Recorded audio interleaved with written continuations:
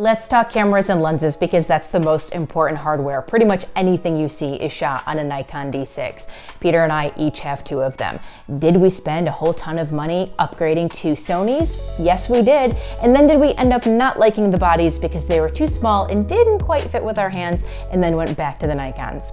Also true.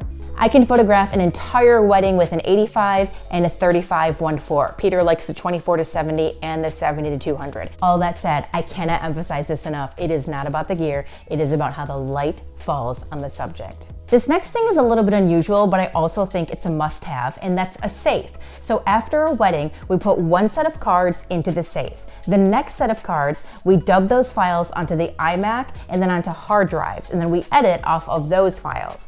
After the wedding is delivered in about a week, we upload all those edited photos up to the cloud where the client can access them. Then we can take our cards, we can do whatever we want with them. That's 60 seconds. We'll see you next week.